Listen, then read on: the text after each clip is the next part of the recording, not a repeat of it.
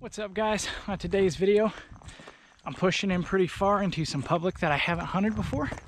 I'm gonna see if I can put a good shot on a nice doe. See if we can make it happen. What a roller coaster of a season it has been.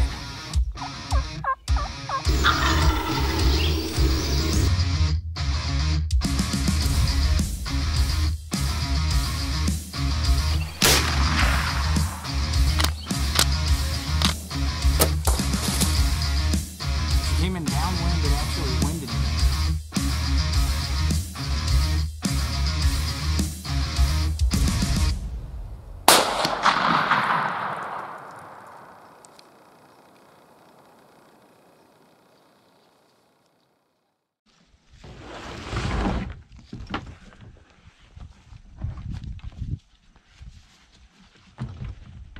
What's up, guys?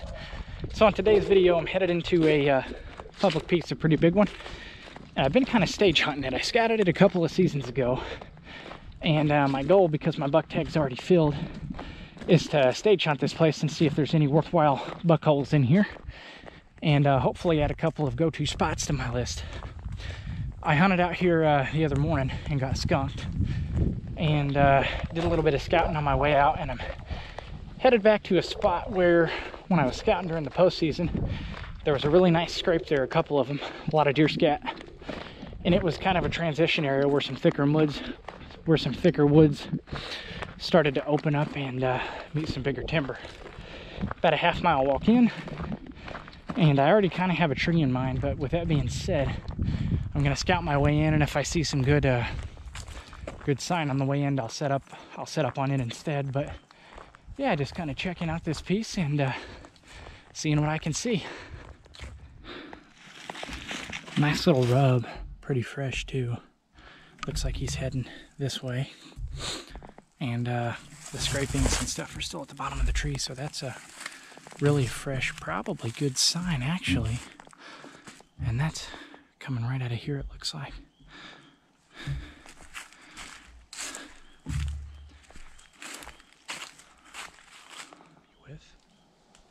Well, I finally got set up in somewhere that I'm happy with. I'm basically at the tip of a draw, and as this draw comes out, I found a really nice trail that kind of runs the ridge up top, but this trail drops into this draw, and there's a ton of different rubs. Some of them are historical, some of them are fresh, but it's also the only spot I've found in these woods that opens up a little bit. The rest of it has just been like insanely thick. So thick I would have had to hunt it from the ground, and I don't mind doing that, but I dressed in blue jeans today because it was hot, and all my camo stuff is like made for super cool weather, so that wasn't going to happen. But the trees around here are all kind of small. I got in the only double tree I could find kind of at the head of this draw, and I face myself so that if I see any deer, I shouldn't have to move to shoot. But I kind of came in that way and made my way over this way. The main bedding, I think, is right in front of me here, so I don't think I spooked anything out. It's kind of starting to spit. It's breezy, southeast wind, about 12 miles an hour. But for some reason, I have a really good feeling about this spot. It's got a lot of good features in the top of this draw. I think it's going to be good for maybe funneling deer around it. So it's a little after 3. It gets dark pretty close to 6. I got 3 hours, and hopefully we get to run something through. There was a 0% chance of rain in today's forecast.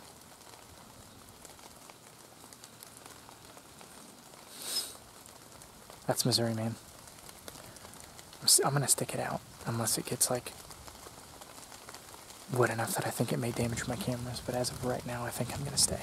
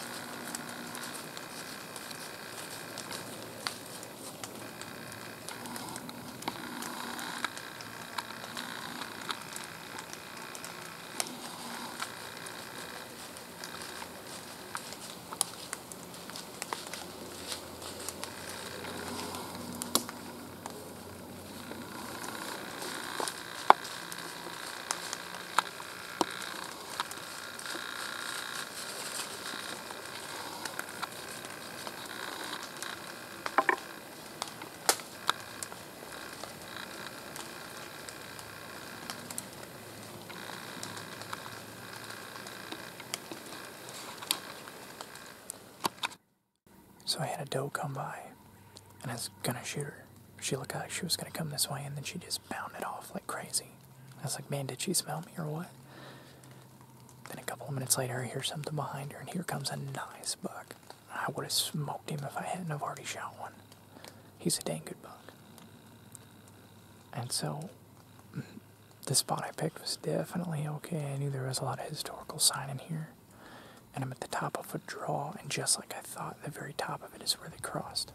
So, I've probably got about another hour of hunting left, and hopefully a doe comes by, but that was promising either way. It was cool to see that. He's a nice buck.